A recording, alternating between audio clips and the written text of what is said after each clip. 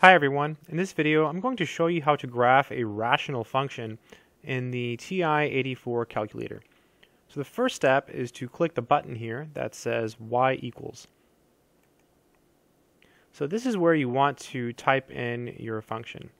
So we have parentheses, x is here, so we click this, then minus 1 parentheses, and then you do have to hit this key here. This is called the caret key. So this will give you the exponent. You'll notice it moves up to the exponent when you do that. So 2. Now to come down from this, you have to hit the right arrow key. So right arrow key, and so now we're here. So now you have to hit the division sign, so divided by, and here's the tricky part.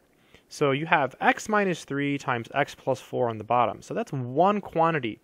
So it's really important to add an extra parentheses here around the bottom piece. So parentheses, parentheses, x minus 3, parentheses, parentheses, x plus 4.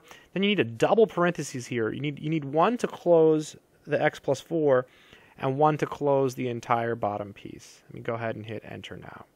So let me show you so you see how it looks.